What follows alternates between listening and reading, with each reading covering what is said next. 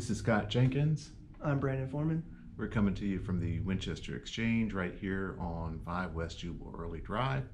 We wanted to start a new segment at the Winchester Exchange, doing some video interviewing and some video to make it a little bit more interesting for our customers.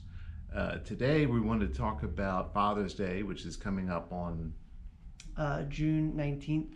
We're doing a giveaway on the 18th for this 1922 peace dollar. This particular peace dollar is 100 years old, 35 million made. This particular coin is in uncirculated condition. We wanted to celebrate the fathers that are out there, so you don't have to be a father to enter this contest, but if you want to recommend or share an experience you had with your dad or somebody that's a father-like figure to you. Right. So like, share, what else do we have to do?